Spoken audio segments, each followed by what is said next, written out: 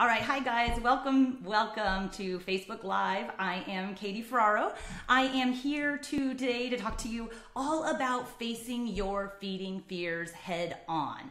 So, welcome, thank you for joining me. I hope you can hear the audio, and I have been surveying my audience for the last week, trying to find out the things that they're really fearful about when it comes to feeding the babies. So, I'm super surprised by the things that you guys are kind of scared of, and that's okay. So we are talking today about your biggest fears, and so I have a ton of questions. If you have questions, go ahead and put them in the comments, and I've been getting lots of emails and comments this week and posts all about the things that scare you. So we're going to talk about why we're scared when it comes to starting our kids on food. So just to give you an idea, some of the feedback that I've gotten from people about things that they're scared of. Okay, gagging and choking is the number one thing.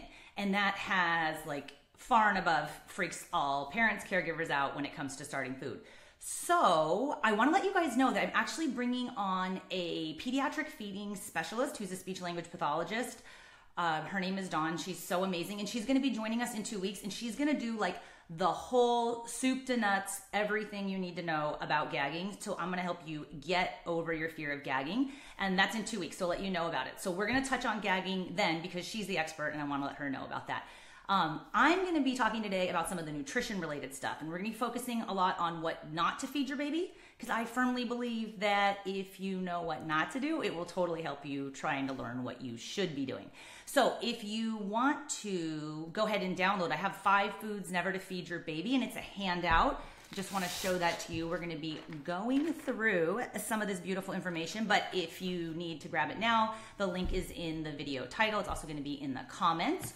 Or if you want to go ahead and download it, you can go to neverfeed.babyledweaning.co and get the food. So we're going to go through this whole list today, and I'm kind of going to explain it more in detail. But before we do that, what I want to talk to you about a little bit is, okay, gagging and choking is a fear, right? What to feed your baby is a fear. I think a lot of parents are like, yeah, I know the first couple of foods, but how do I transition to combination foods? So I spend a lot of time talking about that in my materials because it is an area where I see parents get stuck. I also have getting a lot of questions about picky eating, which I think is so interesting because it's a lot of the things that parents who already have an older kid sometimes worry about with their babies. I know I have an almost 3-year-old who's super picky. So with my quadruplet babies, it's always in the back of my head, what can I do to make these babies not as picky as their older sister is? So we're going to be talking a little bit about picky eating today too. And then another one that I was super surprised to see pop up routinely when I was questioning you guys about your biggest feeding fears was constipation. And a lot of parents are not fearful of it for no reason, maybe it will happen. It's actively happening and they're either giving their baby a bunch of prunes or Miralax and they're is it the food that's stopping them up? So I want to make sure that we can address that as well. So when we think about our fears and where they come from, okay, not to get to, psychobabble on you, but if you look at your source of your fears when it's related to infant feeding, it can come from a number of places. I think of some parent-based fears. For example, picky eating. Okay, so I have a friend who wrote to me and she's actually a speech language pathologist, and she said that she herself is a picky eater. And so when it comes to feeding her baby and her children, the thing that she's most concerned about is, okay, are they going to be picky as well? Nobody wants to be a picky eater. And so we do know that earlier introduction of a wide variety of foods has been shown to help reduce picky eating. And it's not just the type of food, it's taste, it's textures as well. And so when I have Dawn on in 2 weeks, she's going to be talking all about different textures, okay? Because purees are a texture that we know about for feeding babies, but too often it's the only texture that parents offer for a really long time, and you're really not challenging your baby. So we're going to teach you some ways to mix up your textures. We're actually going to be doing a 5-day texture challenge together if you want to join in, and I'll be sending you more info about that. And by the way, if you have friends who have babies who are 4, 5, coming close to 6 months, which is when you want to start feeding, go ahead and share the video out to them too so that they can join in the series that I'm doing on Facebook Live, but they can also join in our texture challenge too. So introduction of a variety of different foods, okay, as well as textures can help prevent picky eating, but you have to do it in that kind of honeymoon period, which is somewhere between 6 and 12 months of age. Some other resources say 6 and 14 months, but the point is you can't wait till your baby's well into their 2nd year to start offering different textures, and I see a lot of parents doing that a lot. Some of our fears may also be experience-based, okay? So we know that there are instances of extreme picky eaters. It has kind of a more technical name, but we parents with, not in the feeding difficulty area would just call it extreme picky eating, that they sometimes have very minimal number of foods that a baby or a kid will take because maybe they've had an experience like choking, where they choked on a certain type of food and it's totally shut down their ability to handle other foods. And then in that case, you definitely would want to be working with a feeding expert. Some of the stuff we're talking about today is for, your typical, might say healthy kid with no diagnosed feeding problems. But then there's also fear of the unknown, right? We sometimes are fearful about things that we don't know about. For example, like what foods to feed or not to feed. If it's your first baby, you maybe have information from your pediatrician. We were talking last week in the Facebook Live about how I was doing a focus group of parents of first-time parents of kids, who 85% of them have been told by their pediatrician to start feeding white rice cereal at 4 months of age. And if you follow that video or you know the basics of introducing your kid to solid food, there's no reason to feed a 4-month-old baby solid food, right? They're not ready yet, but on top of that, they don't need it. So sometimes we get misinformation, but sometimes we're just not sure. So what I want to talk about today are the 5 foods never to feed your baby, okay? And the 5 foods never to feed your baby is definitely not an exhaustive list, but in the method that I teach about introducing solid foods, which is called baby-led weaning, I really advocate for the reality that you can actually feed your baby almost anything, but not everything. Okay, so babies can eat almost anything if we're talking about age-appropriate and texture-appropriate foods, but there's certainly a couple of foods that you do want to steer clear from. And so that's what we're talking about today. Again, if you want to download the PDF that has the foods that I'm talking about, you can do that by going to this website, neverfeed.babyledweaning.co. Okay, and it's a 1-page handout here, and I'm going to go through these and kind of explain the 5 foods that you don't want to feed your baby. Okay, again, not an exhaustive list, but just like the basic ones. Okay, and I'm going to start out with number 1. Okay, and that's popcorn. Now, you might be like, why would a baby want to eat popcorn? Okay, because we talk about the importance of babies eating whole grains. And popcorn is a whole grain, but it's not appropriate for babies because those little kernels can choke them. Even a whole popped kernel could potentially pose a choking risk. So there's lots of other ways that we can get our babies whole grains.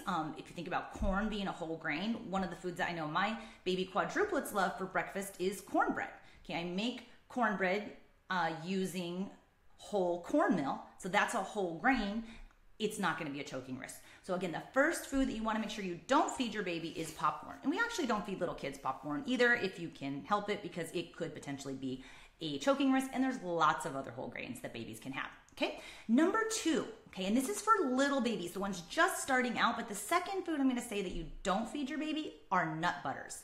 Now, older babies can certainly handle almond butter, peanut butter. We have new guidelines that show actually the earlier introduction of potentially allergenic foods like peanuts actually might be protective against peanut allergy. So parents are hearing these conflicting messages like, wait a minute, I'm supposed to feed my 6-month-old peanuts so they don't get allergic to peanuts, but then I'm not supposed to feed them peanut butter or actually nuts because those are choking hazards. So my recommendation, again, when you're just starting out, those first couple of weeks, even maybe months as your baby's learning to chew and swallow, and by the way, they do not have to have teeth to swallow or chew, you don't want to start with nut butters, okay? Because if you think about it, it's a really sticky item that's super hard for the baby to maybe push into the right area of the swallowing mechanism. It could get stuck on the roof of the mouth. There's other more healthy ways that we can introduce peanuts, and we'll talk about those in a later Facebook Live. Next week, I'm having another guest on the live stream, and I'm so excited. It's Dr. Amy Blakely. Not Blakely. Dr. Amy Blakely, and she is the author of a book called Inventing Baby Food. And she's going to talk all about the history of how we got to the point today where there's this whole aisle at the grocery store and Target that has all this ridiculous food that your baby really doesn't need, okay? She probably will use more eloquent language than that. But nut butters are the second food that you definitely don't want to feed a brand new eater. Now, when your babies get a little bit, more experience, I mix peanut butter in with yogurt, or I'll put a thin layer of it on top of waffles or pancakes or even bread. But it is sticky and can be a potential choking hazard. So there's definitely other foods that we might want to start with. Number 3, the food that you want to avoid are whole nuts. Okay, now, Whole nuts are a problem, again, because of choking. So you can use, for example, you want to feed your baby almonds. Okay, you want to stay away with the little babies from the butters. Maybe grind the almonds up and make an almond flour and then do a baked product with that, or make a bread with some of that. So there are ways to introduce these nuts to our babies, but you just want to stay away from the whole nut because, of course, that is going to be a choking hazard. Okay, the next food to stay away from, this is number 4 on the list, is going to be whole grapes. And I also put whole cherry tomatoes in that same category, okay? Because obviously, like, the entire grape could just, like, it's the perfect size and could lodge in the throat of a baby and be a choking risk. You can see a lot of these recommendations are because of the potential for choking. So that is a really real fear if you are scared of choking, but it's not the same as gagging. So remember, in 2 weeks, we're going to be talking all about why gagging is good. And what I would recommend you do if you're getting to the point where you're starting to feed your baby is why not take a refresher CPR course, okay? Because you probably took CPR before your baby was born, but you're gonna need to do it again when they come close to eating, because I can't remember things from a week ago, let alone 6 months ago when my baby was born. So think about an infant CPR class, refresher course to know how to identify choking and know what to do, and then also to stay away from these foods that could potentially be choking risks. So when it comes to grapes and tomatoes, I avoid those for the really little babies. Again, once your baby gets a little bit more established, you can do quarters, okay? It's kind of a good way to start. And then older babies can probably handle halves, okay? So there's actually some pretty cool devices online. I never thought that I would find myself searching for and purchasing a device to cut cherry tomatoes in half, but I have 5 kids who love cherry tomatoes, and I don't have all day to stand around and cut them open. So I've actually found some tools that can do it for me. The key is to cut those up and start with quarters for the younger babies. Again, there's probably better, softer fruits to start with from the outset. Okay, and then number 5 in the 5 foods that you don't want to feed your baby, number 5 is honey. Now, the first 4 were having to do with choking, okay? And there's lots of other things that you could put on that choking list. Like, it could go on and on. Like, obviously, you don't want to give your kids hard candy, okay? Hard candy is actually the number 1 choking, the reason why kids present to an emergency department with choking is because of hard candy. So totally inappropriate to give kids for obvious reasons because they don't eat candy, but also because of the choking. But also, just to back it up, hard fruit. So like, for example, apple slices, okay? You don't want to give raw apple slices at the beginning. There's no real reason to, okay? It's a much safer way to make apples for babies. What I do for our babies is I just peel the apples, I quarter them, I cook them on the stovetop in a little bit of water and a lot of cinnamon for about 30 minutes. They turn super soft. It's a texture that the babies can easily pick up themselves, but they can chew it pretty easily, and it's not going to pose a choking hazard.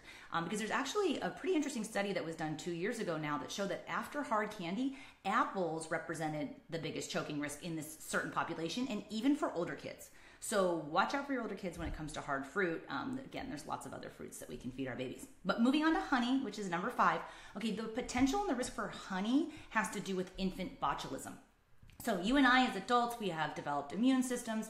The spores that potentially could cause botulism that are present in raw and uncooked honey, those are not problematic for us. But in our babies less than 1 year old, honey is not appropriate because it could potentially cause infant botulism. Now, we're talking about fears and the source of fears, and sometimes you hear people say, well, that the source of fear is sometimes irrational. Okay, that's certainly a rational fear, okay, that your baby could get infant botulism, which is a terrible neurological disease that could end in coma and death, except that if you look at the data, there's about just over 128 cases, I believe, in 2014, which is the last year for which there's data of infant botulism. So of all the babies in the United States who are starting food, the likelihood that your baby would have botulism is low unless you were feeding a food like raw or wild honey, which in some cultures is actually part of their cultural food practice. So not so much in your typical Western culture.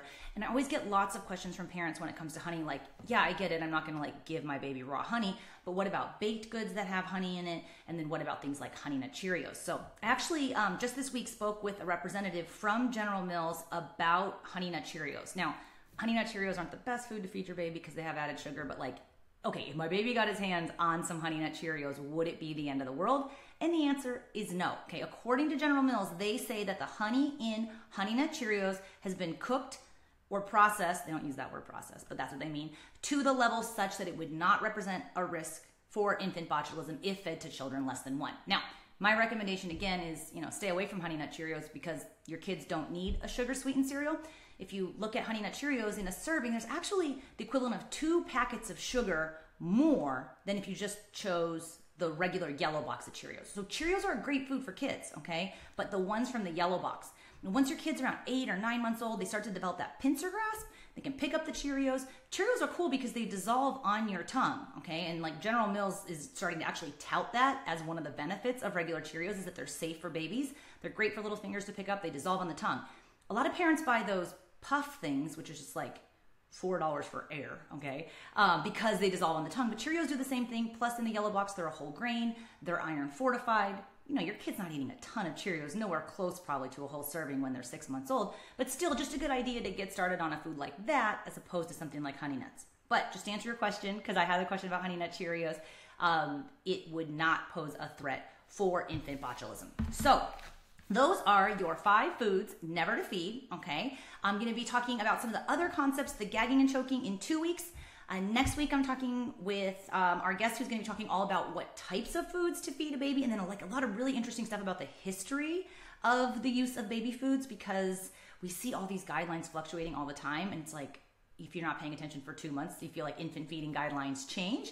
So those of you that have older kids, you might be used to delay the introduction of peanuts, and now they're all about, oh my God, earlier introduction of peanuts. So guidelines definitely change, and so I want to bring in a food historian who's going to talk to us a little bit about the history of baby food, which I think is absolutely fascinating. And just to show you that you don't have to buy any special foods or all this weird gadgets just to get your baby to eat foods that are really close to what you and the rest of the family are eating.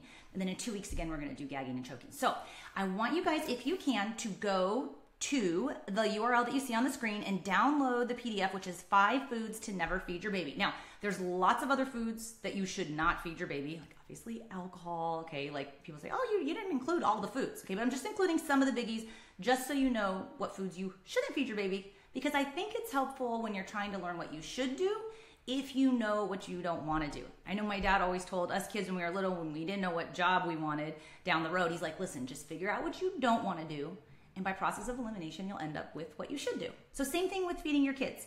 If you know what not to feed them, okay, you'll end up kind of figuring out the foods that they can eat. And the reality is babies can and should be eating a really wide variety of foods. So just want to say thank you guys for joining me here on the live stream. If you have questions in the comments that I wasn't able to get to, I'm going to go back and answer them after on the replay. And again, please feel free to share this out with your friends, especially if you have friends who are maybe a little bit on the fence about, ooh, I'm kind of scared about starting this whole infant feeding thing. It can be scary, but hey, it's a necessary part of growing up and becoming an older person, and you might as well have some fun with it. And that's my whole motto here at the Fortified family is I firmly believe that good food fuels strong families, okay? You got to make all this food for the little people in your household and the big people, so you might as well have some fun doing it. So thank you guys for stopping by. Great hanging out with you, and hit me up in the comments if you have any additional questions. Bye now.